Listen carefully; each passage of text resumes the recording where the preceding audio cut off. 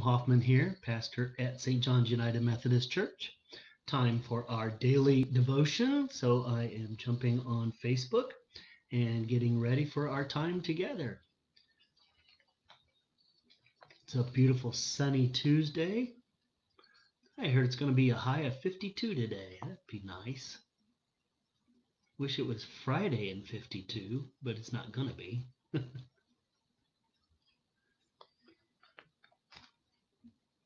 I'm going to take a moment and wait for folks to join.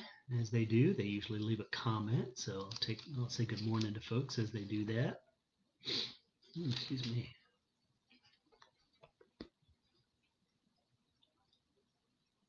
Got a few folks that are here already. Good morning to all of you. Excuse me. Good morning. Hi, Linda.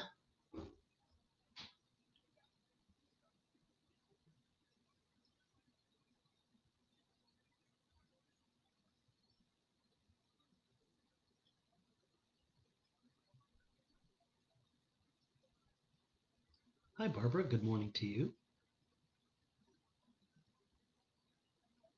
Hi, Shirley.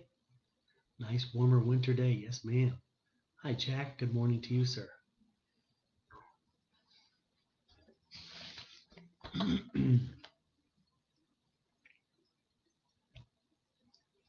Hi, Barbara. Hi, Chris.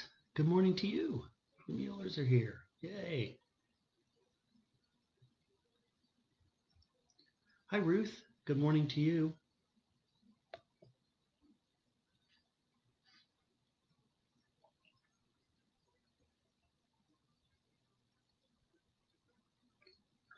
For those of you that are here, sorry, I keep watching vehicles that keep going by. I'm not sure why. I'm not expecting anybody to stop by today, but hi, Pat. Hi, Jack Tennell. Good morning to you this morning. We're going to be reading out of Isaiah chapter 65 today. So if you want to find the prophet Isaiah, the Isaiah scroll, chapter 65, that's where we're going to be reading today, 17 to 25.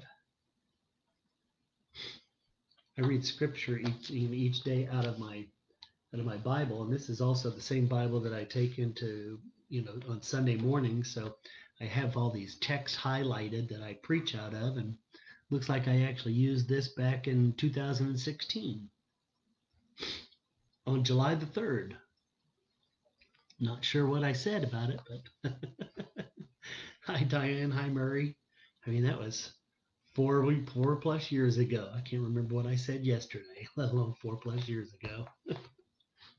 All right, let's get started. So we're reading out of Isaiah chapter 65. We're reading verses 17 to 25. Look, I'm creating a new heaven and a new earth. Past events won't be remembered. They won't come to mind. Be glad and rejoice forever in what I'm creating, because I'm creating Jerusalem as a joy and her people as a source of gladness. I will rejoice in Jerusalem and be glad about my people. No one will ever hear the sound of weeping or crying in it again. No more will babies live only a few days, or the old fail to live out their days. The one who dies at 100 will be like a young person, and the one falling short of 100 will seem cursed. They will build houses and live in them. They will plant vineyards and eat their fruit. They won't build for others to live in, nor plant for others to eat. Like the days of a tree will be the days of my people. My chosen will make full use of their handiwork.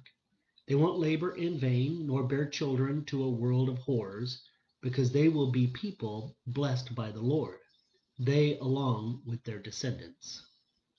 Before they call, I will answer. While they are still speaking, I will hear. Wolf and lamb will graze together, and the lion will eat straw like the ox. But the snake, its food will be dust. They won't hurt or destroy at any place on my holy mountain, says the Lord. Our author today is Faith Ford. Faith is from England, and her focus verse is Matthew chapter 7:7. And it says, ask and it will be given to you, seek and you will find, knock and the door will be opened to you. And here is what she shares as our devotion for today. Growing up in the London suburbs, I remember mischievous children knocking at our door and running off before my mother had time to open it. She'd be puzzled and then upset that her work had been interrupted.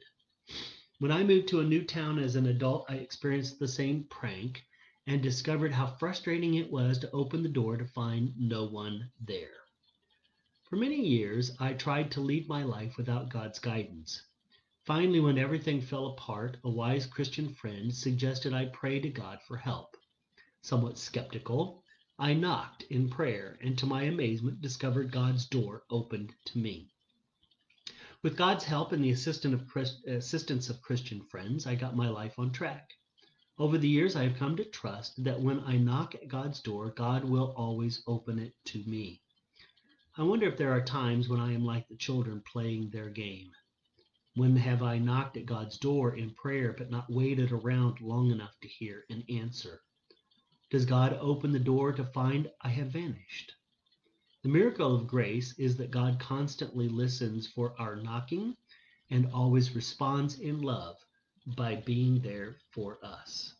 So the thought for the day, God always responds when I call. I was thinking, I mentioned this before. Um, my great grandparents used to have one of those portraits of Jesus standing outside the door knocking.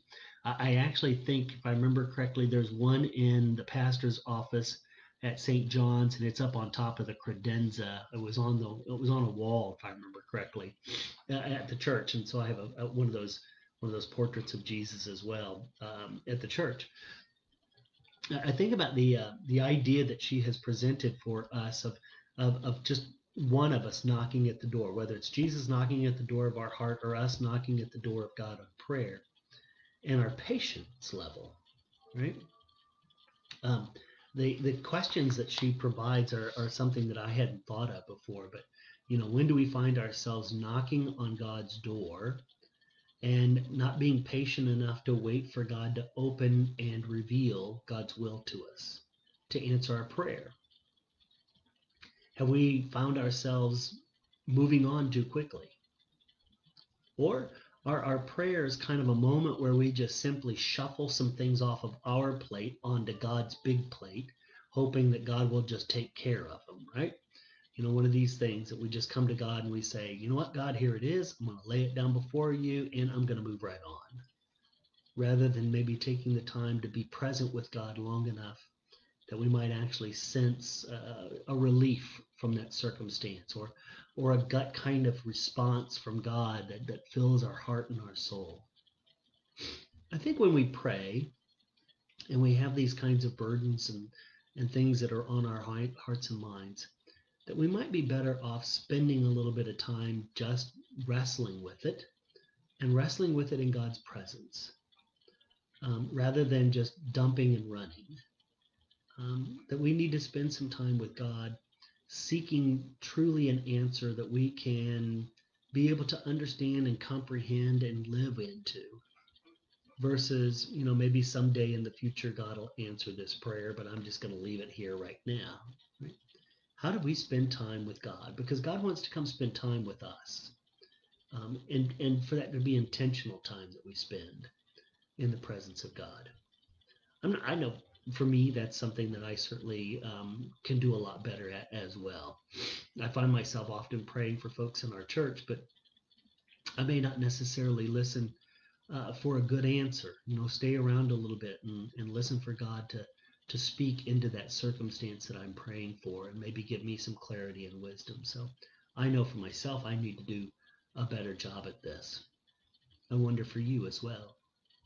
Because the miracle of grace is that God constantly listens for our knocking and responds in love by being there for us, if we'll wait around long enough for God to respond. Let's take a moment to pause and pray. Oh, gracious God, grant us the perseverance and the persistence in our time of prayer, not only to bring to you our petitions and our laments, but give us the ability to stay around long enough to listen for you.